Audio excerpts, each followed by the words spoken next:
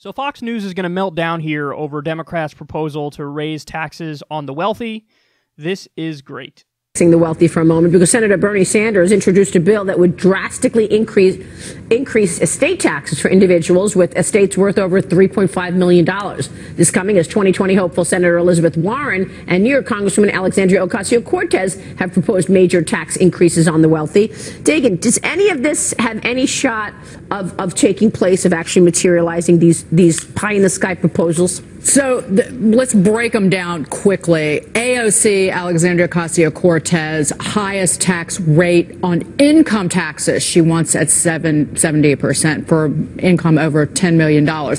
That's based in at least reality that's ugly. It goes back to literally the 1960s. The top rate is 37%. She wants to go to 70%. And it was not north of 90 before. And that's on income over 10 million. Right. Yes. But that was before John F. Kennedy and then LBJ actually lowered taxes, those big Democrats.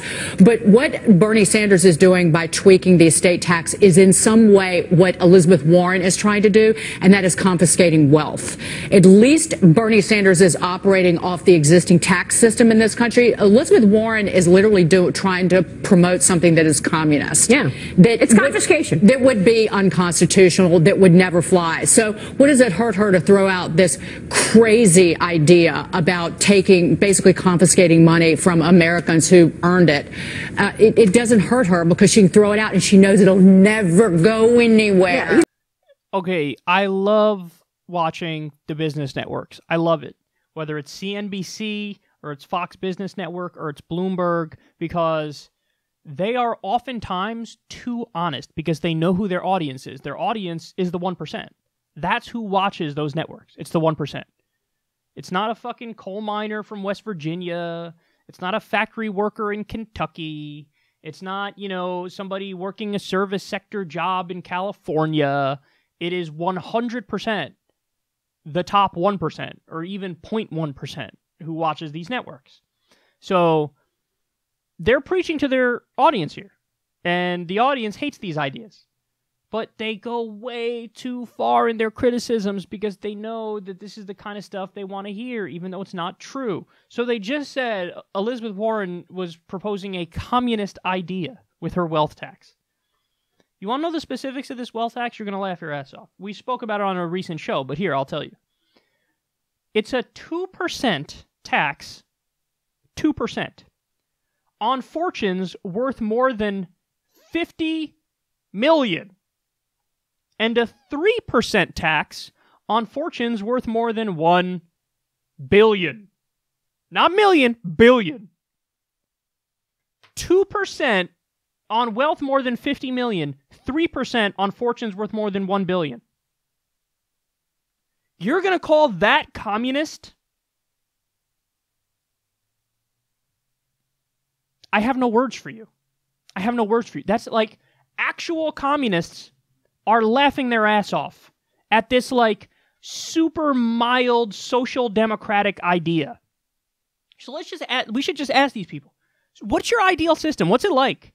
Because, listen, to me, it looks like they support either some version of anarcho-capitalism, having, like, no taxes on the wealthy, or they're in favor of a system of rank corporatism, which is socialism for the rich. So, in other words, instead of taxing the rich and using that money for important things like education and infrastructure and healthcare and stuff like that, they want to just give massive subsidies to the rich. So, in other words, take tax money from working-class people and ship it to the top 1% for any of a various number of bullshit reasons, like, oh, they need to do research and development, or they need to hire more people, so just give them endless money.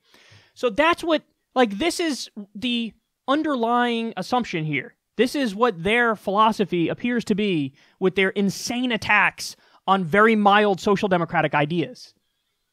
They're utterly unaware of this, like, new Gilded Age that we live in, or they don't care.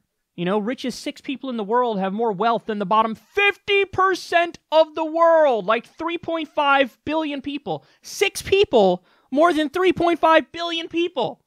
You have one family in the U.S., the Walton family. They have more than like 50% of the country. How's that even possible? Jeff Bezos, one dude, has like $130 billion. And now that dude's got a partnership with the fucking Pentagon, and he owns the Washington Post, and he's like, he controls everything.